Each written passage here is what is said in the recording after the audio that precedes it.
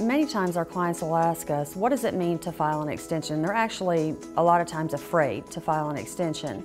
An extension does give you more time to file your tax return. It does not give you more time to pay. So if you have a balance due to the IRS, you need to go ahead and pay that by April 15th. We can help with that calculation.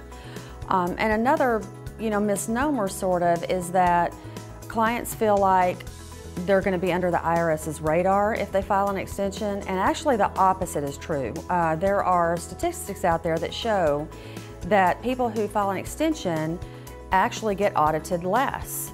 So a lot of times it can be in your best interest to file an extension, especially if you normally get corrected forms in the mail. If you file an extension, you can file the return accurately the first time.